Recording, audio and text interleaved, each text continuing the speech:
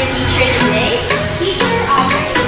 Our subject is Practical Research 2 or Quantitative Research. Our last topic is all about the research title and knowing the guidelines on how to make it.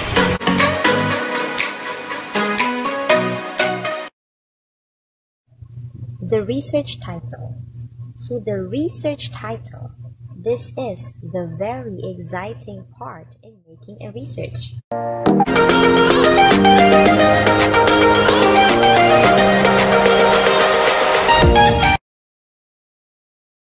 So before we go on, let's tackle what is the meaning of the research title. The research title, it summarizes the main idea of your study or your research or your investigation.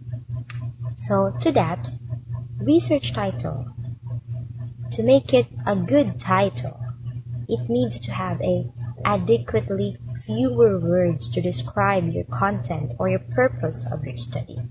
So when we are going to see that certain title, we will know that you are talking about this problem, this study, in just taking a look at the research title.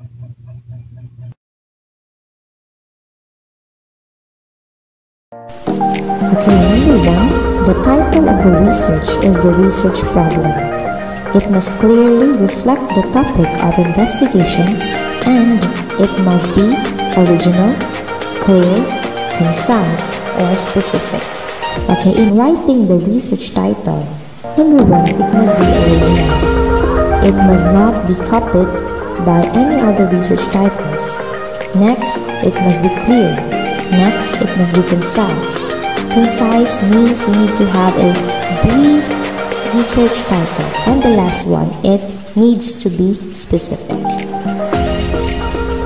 Number two, you must not allow personal views, ideas, opinions, and prejudices cloud your thinking.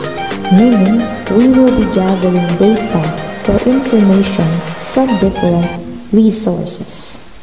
Research projects must be as objective as possible, that is freed from your personal biases or preferences as a researcher.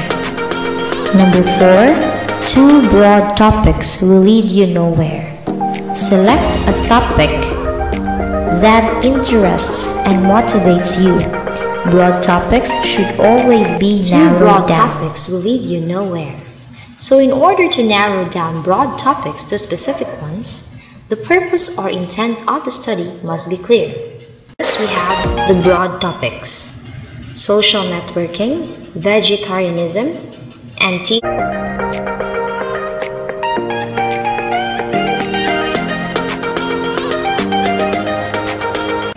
Let's observe the transformation of the broad topics to specific ones. Okay, observe this one. Specific topics.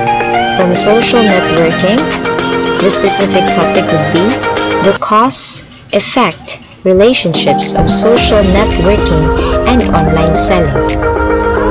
Next, vegetarianism. 2. Effects of vegetarianism and physical health. 3. We have from broad topic, we have teenage pregnancy and the factors of teenage pregnancy in Lapu-Lapu City. And now, we will discuss about naming the statement of the problem. What is the role of the statement of the problem to your research? As you can see in the picture, this is a compass. So, the statement of the problem serves as a compass of the research. It means that it sets the specific direction of the investigation or the research. It serves as a right path, meaning it states what you want to accomplish in that certain study or a research.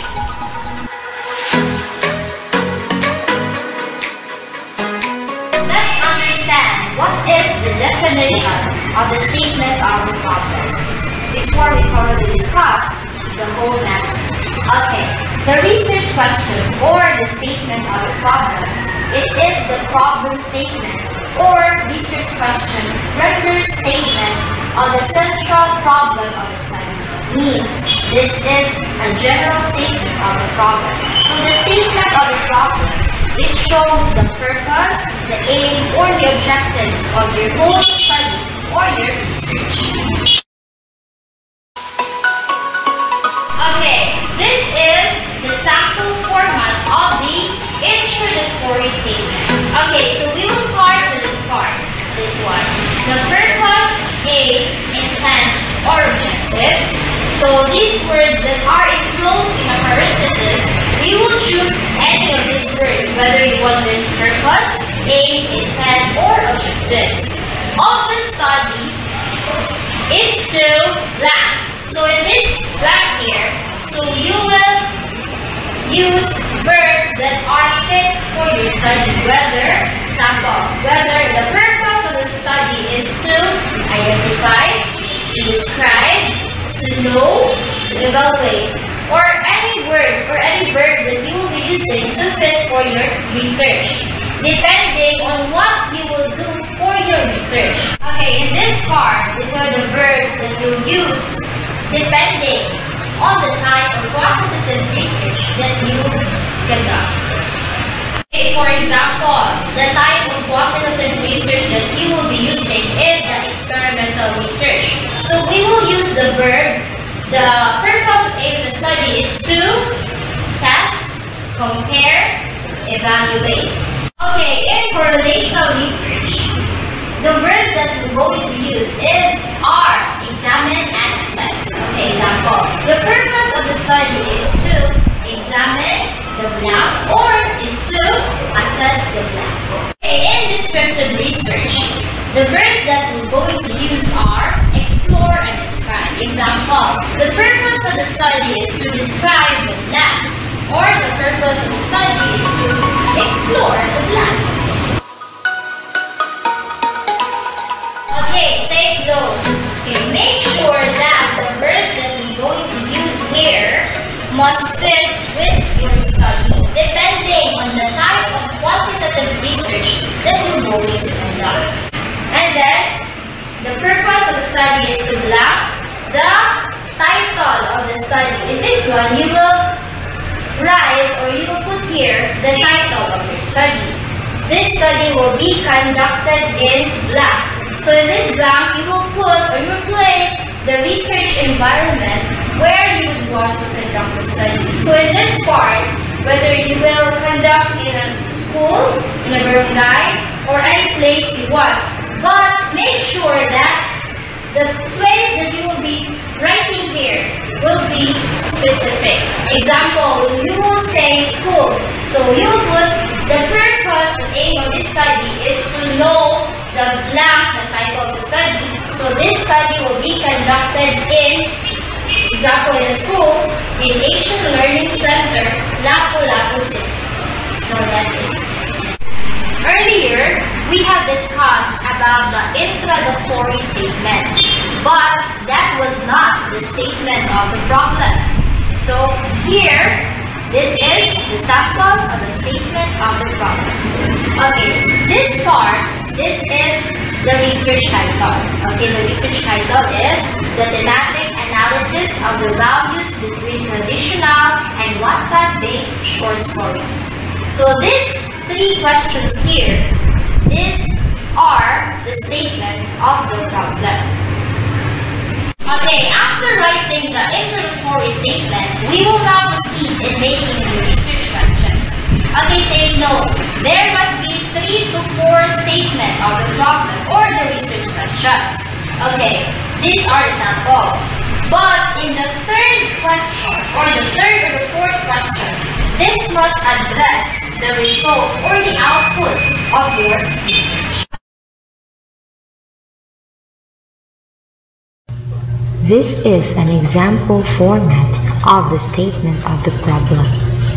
The research title is Common Types of Bullying and Its Effects of Grade 7 Students in Cordova National High School. The parts of a statement of the problem are, first, the introductory statement and the research questions. Let's understand the introductory statement of this research. The study identified the effects of the common forms of bullying. So in this first sentence, it identifies what they will do in the research. Next sentence, this study is for the grade 7 students in Cordova National High School. So the second sentence interprets or says who are the respondents for the research, the grade 7 students. Third sentence, this study aimed the freedom expression of the students by answering real-life situational statements. So in the third sentence of the introductory statement, it states of what will be their purpose for certain study. In questions number 1 and 2, it sought to find out the background of the respondents, and in number 2, the types or forms of bullying. And in number 3 and 4, which is the third and last question in the research questions, it must be the effect or the result or the recommendation for your certain study or the study that you're going to conduct. So the third and fourth question is the result of your study.